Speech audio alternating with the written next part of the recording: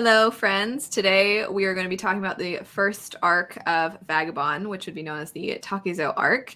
And I am joined by my husband, Sean, and my friend Patrick, whose channel will be linked down below. I know that this is one of Sean and Patrick's favorite manga series, so I'm going to let them kick it off. I'm going to specifically let Patrick kick it off. We're just going to kind of start with a general chat, just some of our thoughts. This will be spoilery if you're not sure, so just maybe come back to this later if you haven't read that arc yet. Yeah, we're talking about the first arc, right? Yeah. Patrick would love to talk about the whole thing. I haven't read the whole thing yet. It's really dangerous because like everything just kind of blends to me now.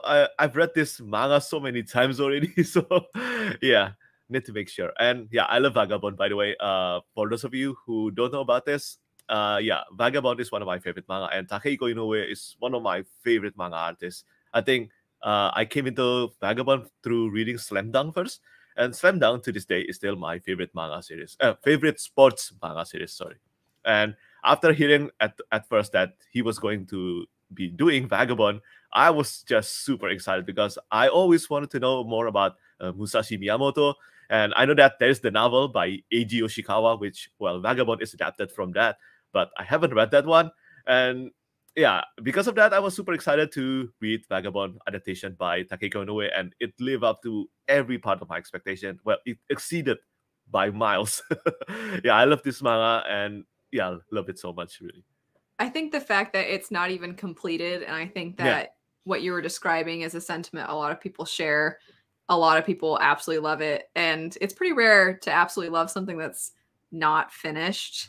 Usually people need the conclusion. It's funny because Sean, which he'll chat in a second to say his overall general thoughts initially, but he's even said, I don't want to know anything about this because it's a real person in history. He's like, I don't want to know anything about him because I'm waiting for this manga to be completed. So he doesn't want to be spoiled. That's how much he loves this manga. I might be waiting a long time though. That's yeah, so I think it's been a few years since I read Vagabond for the first time, but one of my favorites, of course, the art is unreal, and by that I mean it's very real. It looks very real, but yeah, it's I don't know if it's quite my favorite, but it is up there in terms of like my favorite mangas. And some of the art style itself, it seems like, I don't want to put down any other art. I mean, art is subjective, and what you like is different from person to person. I know some manga, the art is kind of a little bit more on the simple side, but it actually ends up looking so clean and pretty and crisp. And the art in this it has so much detail and there's so much going on, but it just, I can only imagine how long it takes to do any volume of this, because some of the individual panels, I wonder how long some of them take, because there's so much detail in the hair, and just the action scenes are done so well also. But it's kind of philosophical, so it's some of the little details in the first arc when you see, and I'm going to say this individual's name, I'm sure, a little wrong, but I titled him Save You for Later because there's a character that Takezo interacts with early on who has this kind of, I want to fight you, but I'm going to wait until this is honorable and fair and that it's actually you at your best. But anyway, there's a conversation between the two of them at one point, and they're talking about like kind of being ensnared and what's going on with other people and what's going on outside themselves. And you see the little details of the bugs in, like, there's a spider in the web and all those little things in the background. And then something I noticed too is that obviously they're very capable. The artist is very capable of drawing the most detailed, beautiful things. But every now and then there will be a panel where it's just the character and then basically nothing else, or it's the character and his father and nothing else, or it's just a silhouette. And it stands out in comparison to the panels that have a ton of detail. And I also just think it's interesting that the artwork is there. I've seen that people have specific panels that they can remember. They'll be like, oh, this panel. And the fact that there is individual panels that are that memorable, I think just says a lot about, because like Sean said, it's realistic looking. I feel like if it was more magical looking or something, there'd be the moments that look really over the top. And it's the fact that it looks so real, and yet there's so much artistic, I guess, not liberty. What am I trying to say? That there's just so much to the artist's own style that they're putting in to make the scenes come to life. I don't know. I just think the art's really good. I've always had a soft spot for sketch art. Yeah. It's my favorite kind of art. It just, to me, I don't know what it's like moving. I just think it's so well done. And also just, sorry, I'm going off. And I said I would let you guys kind of take the reins initially. And my camera's, as I'm going crazy, the camera's going crazy. I'll press pause and let you guys kind of add a few more thoughts there. If you have any more thoughts about the art itself. I would say this though. Well, it's not only about the art, but more like kind of general thoughts, I guess. But I read Vagabond multiple times now, and I read this manga pretty much during my during my different stage in my life, and every time I read it, it hits differently. And I think this is the kind of manga that a lot of the topics being discussed here really they are really indeed suitable for adults. They are really not only just the first arc, but everything beyond. I know that Vagabond is so often related to, the action scenes are amazing. Well, it is amazing, but beyond that, there are still so much deeper themes included, and that was reflected immediately in the first arc, even though it's only about first 1.5 volume. Right. Yeah. I have a lot that because I did a review of the first arc over on my regular channel, and some of the things that stood out to me, and I think this is touching on what you were saying of how heavy and deep immediately is. One of the things is the internalizing of outside perspectives. And you see, I think I have a quote here too, of I'm the son of a demon and I deserve to die. Do I really deserve to live? And just the fact that initially he seems to really put value in whenever people call him a demon. He kind of like looks happy about having that description given to him, assigned to him. And I don't know. It's almost like when you see, and this is going to get kind of heavy and dark, but when a child has had their own parent be abusive to them, then because their parent is like their entire world, they take a lot of satisfaction and happiness out of fulfilling whatever it is their parent wants of them. And so you'll see them do things that are very self-destructive, but they're kind of doing it as a, look, aren't you proud of me? And so you see his father, and you don't get a lot, and I know you both know more than me, but very quickly you get hints of his father being really cruel with him, his mother abandoning him. And so you can only imagine that deep down he wants something, he wants some kind of connection a little bit, but he hasn't had the ability to explore that or feel that. And so with that whole idea of people calling him a demon, it's like he's fulfilling what his father kind of put on him. But then when you see at the end of this arc, which is the really emotional part with the monk, and I have that quote here too, which I will say I left out a part where the monk starts to say this and he's like, that sounded really good. And he's like proud of himself. But where he says, there is no light for those who do not know darkness, live on and endure the shadows, and brightness shall come your way.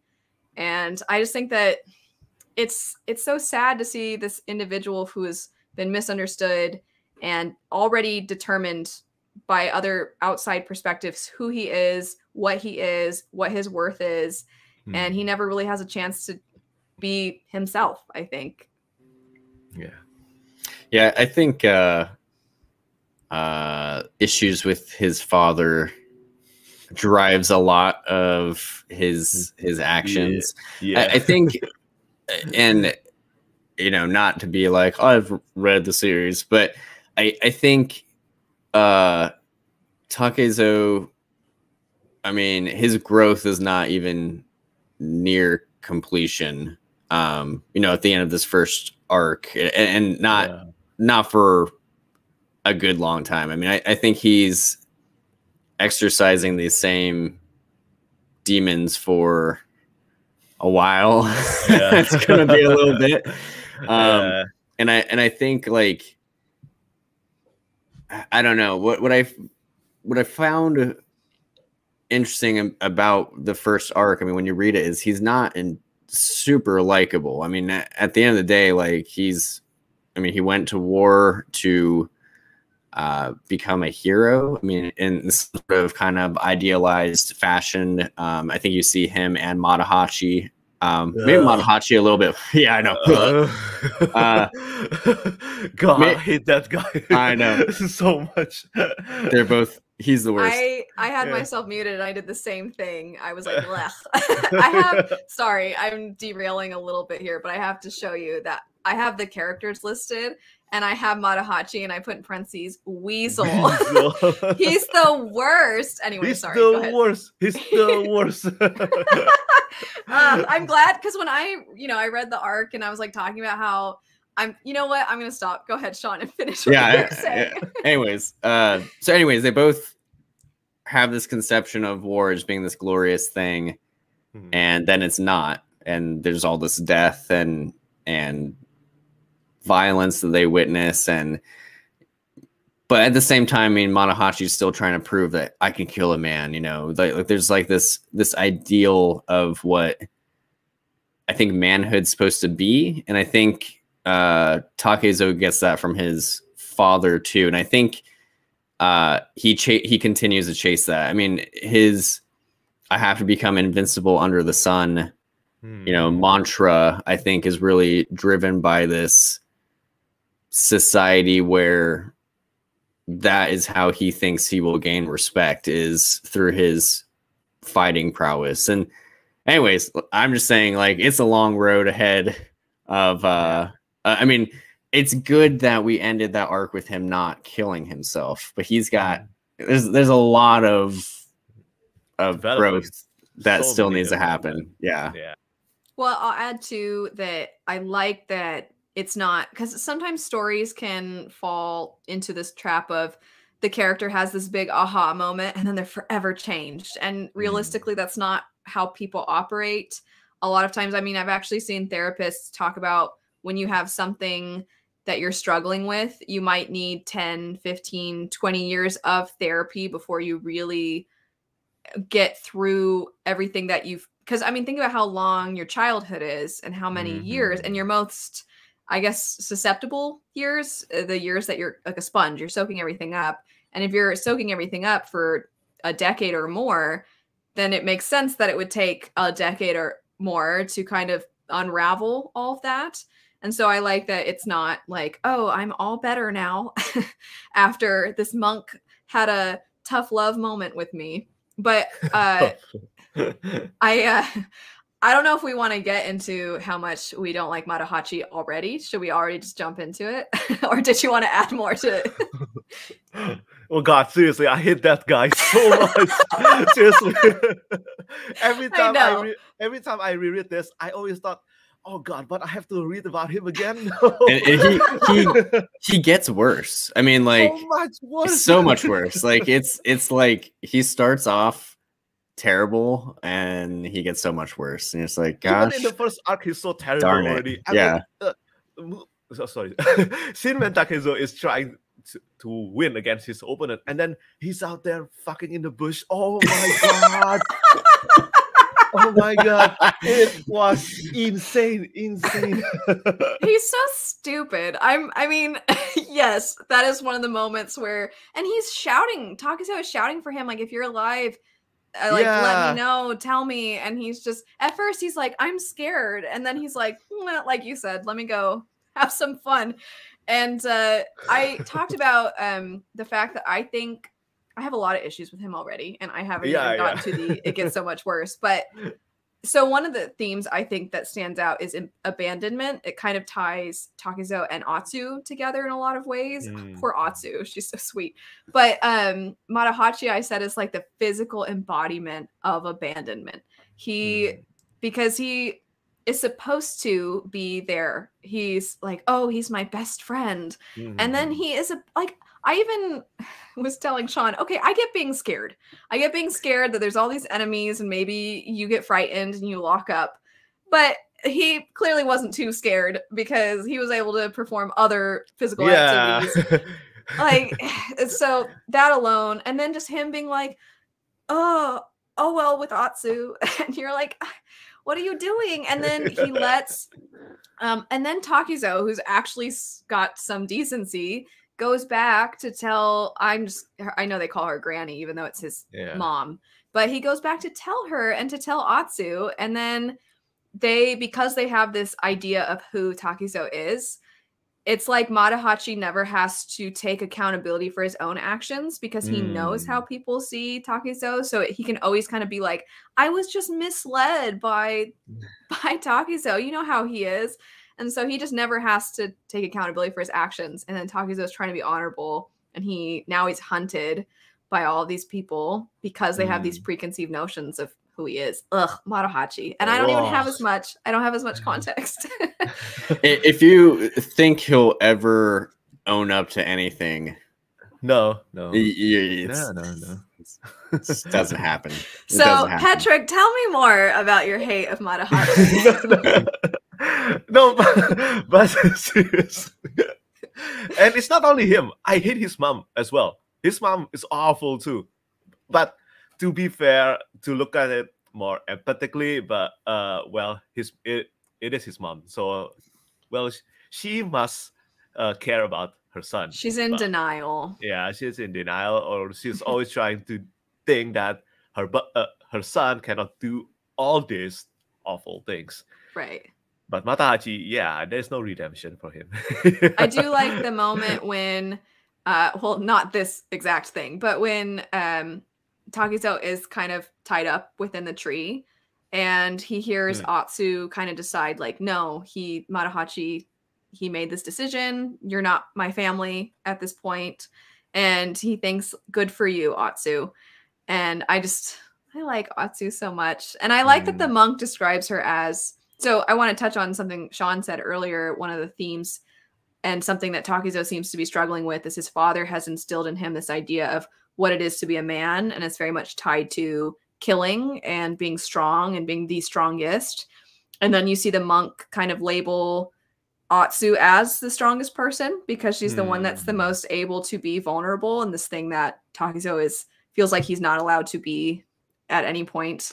And I also noted that at the end of that arc, when there's that nice quote that the monk talks about, then there will be light again. And then in the next panel, Atsu shows up. And it's like, she's the lovely one. She's the like silly, happy. And I want to add, so the humor in this is actually kind of surprising because it's so heavy and because it's so violent. And I know I was just talking about the monk, but I just, in the prep for this, I have quotes listed. And then one of the things for Sean, because he thought this was hilarious, is that just the fact that the monk is just like, whoops, we're out in the forest. Just passing wind, you gotta do what you gotta do. Yeah. What's the name of the monk again? Is it Takuan? Yeah. I think that's right. Takuan, right? Yeah, okay. Yeah. I kind of forgot the name. It's been a while since I read Vagabond again. Yeah. So we're talking about funny moments, and my prep for this was kind of just, reviewing quickly the first volume or so, but I can't remember why. I think it's because one of the people hunting Takizo like comes on to Atsu, right? Something like that. Because then at some point a servant like pats her or gives her a hug, but it's like being nice, and then she just like punches him, and then she's like, men are all the same, or something like that. And he's like, oh, I was just trying to help. I found that funny. Yeah, there is a bit of lighthearted moments in this dark manga though. So yeah, it's kind of helpful to help that things doesn't get too bleak. Yeah. Not just in the first arc, but in the rest of the series as well. Atsu just trying to feed him the rice. Yeah, and she just keeps like poking him in the face. She's like, that's one of my favorite moments. Yeah, I like that part a lot. And he looks so unhappy. He's just like, yeah. That's the thing, is he's such a serious character, and I feel like a lot of times with those types of characters, there's this tendency to always make them look super cool. And with him, you see him have these moments of being kind of derpy a little bit. which I wasn't expecting, because I guess my idea of what Vagabond would be, I thought it would be continuously serious and action packed. And like we've talked about, there's a lot of other really great moments. I mean, getting back to the kind of sadder moments too, another quote is the "Why was I born if only to be abandoned and shunned?" It's just, Ooh, so powerful. Yeah. I know. It's sorry, I'm getting all whiny. I just I think I mean, I think you're right. The preconceptions, like, you know, if I'm told like this is a manga with samurai, it's like, okay, there's gonna be action scenes. But yeah, I think the further you get in, like the action scenes are actually kind of few and far between. I mean, there's like some, like there's some big ones for sure. Yeah. But I mean, there's also like long stretches of hardly any. I mean, it'll just be kind of these kind of character moments, and I mean, it's a nice balance of both of them. Yeah, totally. The action at the beginning too, I think there is this impression almost that it's shocking for the sake of being shocking, but I took it more like the violence looks truly violent, where it doesn't look cool. Well, I mean, it's drawn so well that you could say it looks cool, but it's showing how graphic and disgusting violence can be. So I don't think that it's meant to be this shock value sort of thing. I think it's more to show that it's kind of disgusting, and it's not, to not use a very great word, but it's just like, it's not cool to be violent like that. Yeah, I think some of it's very raw. I mean, like there's like parts of this manga where they're almost like dueling, and it's almost like this honor bound thing. And then there's moments of like intense battle where they're just like going all out, limbs are flying off, that sort of thing. We're like, this isn't fun anymore. You know what I mean? Like this is a level above dueling. So yeah, I agree. I think I don't think it's for shock value, but I mean, I think there's a point to being graphic with the violence. Oh, yeah, I think it is absolutely graphic in plenty of places. But yeah, I never thought of it to be done for the sake of shock value. I never thought of it that way. And it is, speaking of humor, because Slam Dunk, the previous manga by the author, is actually super funny because it's his sports manga, right?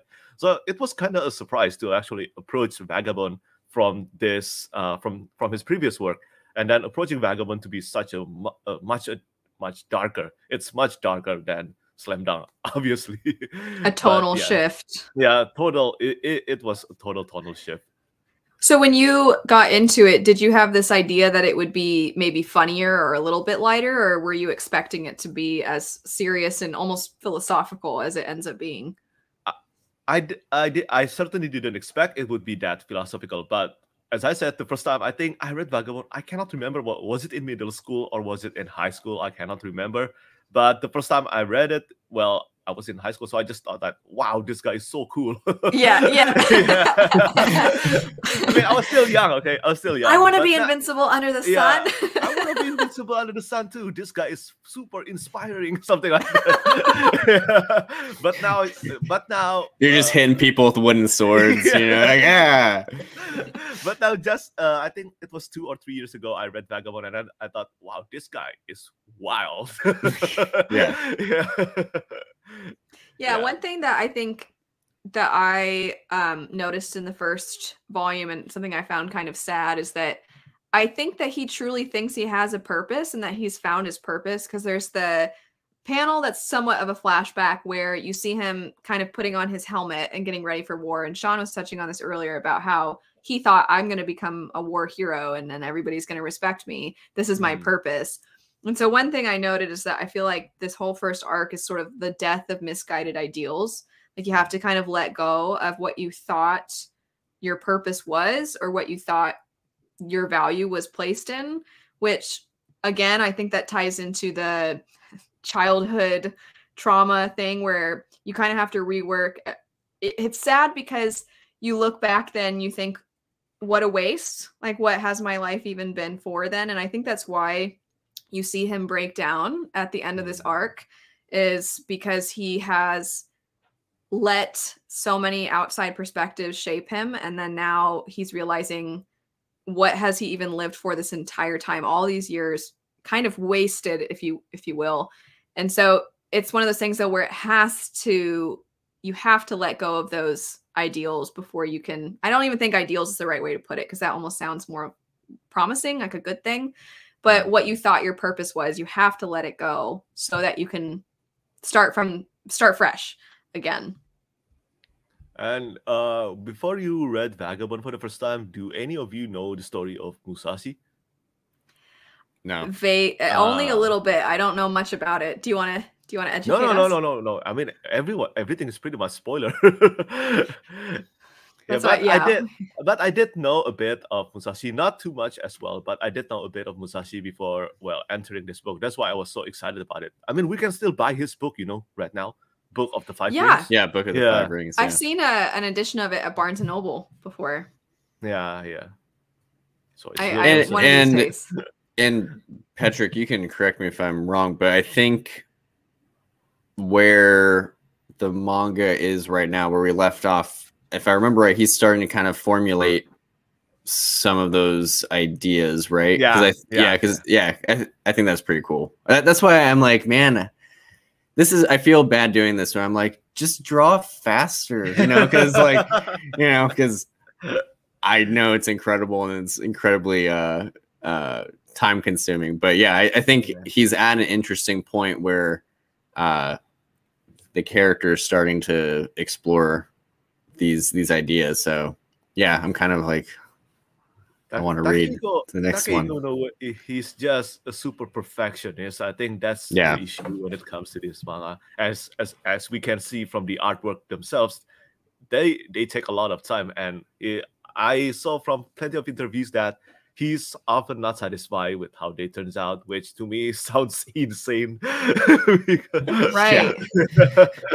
Anybody else would be like, that's right, I'm really good. Have you going off a little bit, have you seen that Ghost of Tsushima has some nods to him? Which to the one? real, like, I think to the real Musashi? Yeah. Oh, I'm pretty sure. I think there's some nods. I'll have to find it again and send it to you. I'll have to send it to you. Anyway, I know that the first arc, it's not very long, so there's not a whole lot, and I know that both of you don't want to spoil things for this, and so I know it's maybe a little bit shorter than future, because other arcs are, I think, longer. Some of they're kind of uneven, as far as some of them are really short, and then some of them take a lot of time, right? Yeah. I'll have to, like, for the next one, actually read the chunk, because I keep thinking of things. I'm like, wait, I don't think that's happened yet. I should probably shouldn't say anything about it. Yeah, but I mean, I'm really excited. I liked this first arc. I think the very, very opening didn't give quite the indication of where it could go. And I think we talked about this before, but the fact that usually you have to give manga a little bit of time. Yeah. So the opening does kind of have that, like, oh, cool, so much fighting, and they're fighting these brigands and whatnot. And then there's the opening with them, with the woman and Marahachi and all of that stuff. And then you kind of start to quickly go in a different direction. So when I first started, I was like, oh, okay. And then as we were moving away from that is when I thought it started to get really good. But I haven't had the chance to read more yet, because I've been kind of holding and waiting so that we could actually have these discussions together. So I'm excited, and I'm excited to be the newbie. And it'll be fun if later when we chat about it, if I'm going to be like, oh, wait, I had no idea what I was talking about. And also this language works kind of, I mean, when I read Vagabond, I always read it in the Indonesian translated edition. So it's kind of fun to actually read all the quotes in English. Oh, that's so interesting. Oh, yeah, that's interesting. So do they have slightly different phrasing? Like, do they use... or is it pretty similar? It's pretty similar, yeah. Pretty similar. Yeah. That's really cool. It does make me curious about a lot of it. I mean, So I feel like for education's sake, we have to know how is this written in your edition? I will open that later and show it to you. Okay. I'm curious because that's not the usual word in English that they use for it. So I don't know. It's more just like a sound effect, Yeah. I guess. Something like that. But it's kind of happy sounding, you know? Yeah, like, that's like, the thing. oh, It's sort of a small sound, but there's like a gust. Yeah. Aren't there Gust like of wind, leaves yeah. flying or something Yeah. in that moment? And Atsu's like, her face is all shocked. what I think is funny about that is like it's almost like, you know, the camera angle, if you will, is like kind of zoomed in on his butt there. It's just like, you know, like it just like shoots out. It's a great moment. It is so out of nowhere a little bit that you're like, you almost don't notice it for a second. You're like, what's happening? So, but yeah, who would have thought that would be in the middle of this really deep manga about this real life samurai? But anyway, I'm really excited to read more. I know, like I was saying, that this first arc is pretty short, but I feel like it starts out that those last few panels in particular. And there's one, again, I don't think I can show it, sadly, for potential copyright, but especially with Vagabond, I think that they're very strict with it. But there's the one panel that I think kind of epitomizes a lot of what I was talking about, where you just sort of see all of these voices, and the way it's drawn is very chaotic and not exactly real looking. And it takes up a ton of space on the page. And it's just all these people's thoughts of who he is and what he's supposed to be, and hating him and telling him, like, it's like the first time he hears the word demon in association with himself as a bad thing. Like he's finally accepting this probably isn't something to aspire to be. And it's just like that noise that I think a lot of people experience, the outside pressure you hear. And this can be applied to so many things, because obviously most of us are not samurais. So, I mean, to use a very random example, I think a lot of people feel a lot of shame when it comes to, I don't know, like their body image or something. And they hear like, oh, I should be more in shape. I should be slimmer. I have stretch marks here. And they have all these thoughts of, and it's like, what does that really matter? What does that have to do with who you are as a person? I know that's not quite the same thing, but the way it's drawn is it depicts that outside noise really well. And I think it kind of, like I said, it captures everything from this first arc, I think. And then you have that hopeful and really sad, though. I mean, when he's like banging his head on the rock. And then they give him a hug. And it ends on a hopeful note, at least. So I think this is your first time reading through the manga? My first time, yeah. Okay, yeah. Yeah, that's why I was saying I look forward to seeing if I'm totally off on some of this. Yeah. I think my final thought is, I guess, going forward with it, for me, like a lot of the manga is also this idea of healthy pursuit of excellence versus obsession. Because I think it is interesting, like seeing someone pursue something, trying to be at the highest level. I mean, I think, you know, that could be a sport, that could be an instrument, you know, musical instrument. In this case, it happens to be swordsmanship. But there is like that fine line between, like I said, healthy pursuit versus unhealthy. Yeah. And I think a lot of the time he tends towards unhealthy, but I think, you know, you start to see him get some clarity as the journey continues. So it's a good manga. Patrick, without giving spoilers, can you articulate what it is about this manga that makes it one of your favorites? Well, first, I mean, of course, I love the artworks, right? Hold on. Okay, that one cannot be talked about. Okay, yeah, but I love the artworks, and then as Sean just said right now, the philosophical stuff actually hit me much better now on reread. On the first time, I will have to say that I think as you go through this, Al, eventually you will get to the point where actions are pretty much non-existent. Yeah, I think it was in the later volumes, in a much later volumes. But yeah, actions are pretty much non-existent. And the first time I read through that, I was disappointed. I was disappointed. Yeah. I was bored, and I think one of my favorite thing about Vagabond is how Takeko Inoue balance all the actions and also the philosophical and the character development. That's what I love at first. And now on reread, after doing a reread about 2 years ago or last year, after doing a reread, I come to realize that everything was planned out since the beginning. And I know that he's adapting this from the novel, right? And this is historical fiction. Not everything is accurate to the history. Sorry. But now I've come to realize that those solemn moments where there are no actions, this is what Takehiko Inoue is leading up to, even with all the actions. And I love it. I love it so much. And I think everything about Vagabond just clicked with me. Yeah. And I love samurai. So, Yeah. Definitely a bonus. Yeah. Well, yeah, I can't wait to keep going. I think that's something I find in books even now is, because you can apply this to novels as well, and a lot of the same things that we read. I do like a good action-packed fantasy here and there, but for me, it's so much more about those introspective moments with the characters and really diving deep into who they are and why they are the way they are, and those sorts of things hit a lot harder than the cool, awesome fight scene. And of course, it's fun to get a good fight scene here and there, but I think, like you were saying, that those other things they hit a lot harder. So I can't wait to keep going. I can't wait to keep chatting. I think it'll be fun, and it'll be fun when we can finally get to spots that the two of you don't have to go and then hold your tongue. Yeah. Yeah. Any final thoughts, Sean?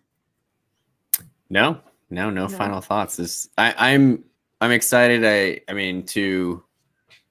think like I said, I think I will actually read along, and it'll be fun to do a reread of it.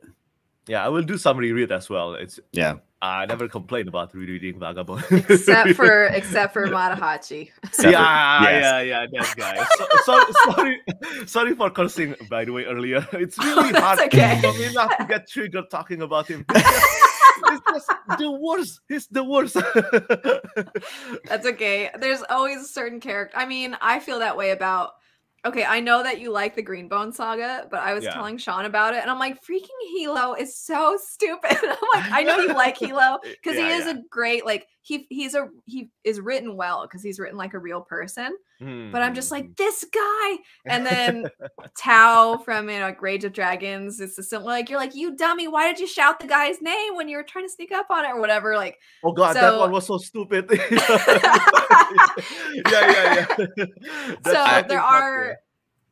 I don't think you understand quite yet how much, like, Matahachi may be your least favorite character ever. Oh like, god, man. I'm just thinking of like one thing he does where I was like, dude, got really mad. So. I kind of look. I mean, I do love a good. I hate this character. You'll hate him. The love to hate. I look forward to that. No, I don't love to hate him. I hate him. He's just the worst. There's a character in a book that I don't imagine either of you will probably ever pick up, but there's a book called Small Favors, and the main character's brother in that book, I'm like, you are the worst, and he just like does things that screws his entire family over, and they're trying to like make sure they have enough food because they kind of live in a very rural environment where they're kind of relying on the food that they get and the trade that they get. It's kind of like a horror fantasy, and so they aren't able to go to neighboring towns to bring things in because something's in the woods. And anyway, and so the stupid brother like always is just taking whatever he wants and then wandering off. And then when the sister tries to talk to him about it and say things like, maybe we should not do that because we're a team, and he's just like, ugh, and he's just always so annoying, and he has the most obnoxious reactions. And then I'm trying not to spoil it, and how do you spell ugh? How do you spell that? There's a whole thing too where he's in love with this girl, and she is like, I don't want to spoil it for anybody that there might be crossover between Vagabond and this random book. But this girl that he's apparently in love with, and then she's sharing something with him, and then he's just starting to say horrible things to her, and he's like insisting that she must be having an affair and like all these things, and she's so sweet and nice, and he's just like refuses to take any responsibility for his actions. I hate that character. So I wonder if Matahachi will top this character. I don't know. I almost feel like I need to reread Small Favors and then read the parts about Matahachi being the worst. And then, I mean, I almost want to make the two of you read this book so that we can have like a chart of who's worse. Just kidding. You don't have to read that book, but it is entertaining. I will check out the book though. Just curious. Just for that guy. I almost want to go through and find the passages and let you know some of the things, because the amount of times I was like, this guy, are you serious? And like, I was sad that it's not more popular, because you know, if something happens in Stormlight, I don't even want to say the character's name, but there's a character in Stormlight that everybody is like, no, especially like a certain scene in Oathbringer where you're like, no, this person's showing up. And everybody can relate and everybody can chat about it and be like, that's right. And then you get the edgy people that say like, they did nothing wrong. And you're like, stop it, yes, they did. But this character in this book, it's not that popular. So I feel like I'm like, does anybody understand what this, how much I hate this person? I think with Matahachi, and I think it sounds like maybe with the Small Favors character too, Matahachi's terrible because seems like a real person, you know, like you could see a real person making every decision he makes, and every decision he makes is terrible. There's not a single good decision ever. It's like every single bad decision is put into this guy, and there he is. That's why he drives me crazy, because you're like, he's so close to like, if even just like one time he was like, I'm going to do the right thing, it'd be like progress, but no you can always plan on him making the worst decision. Pretty much. Or you can't even plan, because it's going to be worse than you ever imagined. Because you're a decent person who can't even fathom being that awful. This makes me want to do a whole video on the characters that we hate the most. Just have of like different manga, anime, video game, you know, all these different characters. We'll get Alan in here to rant about Sephiroth. Have you heard his Sephiroth rant, Patrick? No. He's like, I'll have to send you the video. But he just rants so much about how Sephiroth isn't that cool and he doesn't get the hype. He's like, he just has like a long sword. He's just edgy. Oh, come on. He always makes controversial opinion, especially about the Hobbit. The Hobbit is he hates hobbits. He hates Sam. Like, come on. Yes. I mean, yeah, I like how so often Alan gets brought up in videos that he has nothing to do with, but he's just, we love Alan. So, well, anyway, to summarize, I can't wait to read more Vagabond. I'm excited for Sean to be rereading it and the two of us to kind of be reading it together. And then Patrick, I don't know if, like you said, you might maybe be rereading some more, but it'll be really fun to kind of come back together and have these chats. So thanks so much for joining. It was a lot of fun. Can't wait to get further in, but I'll see you later. Bye.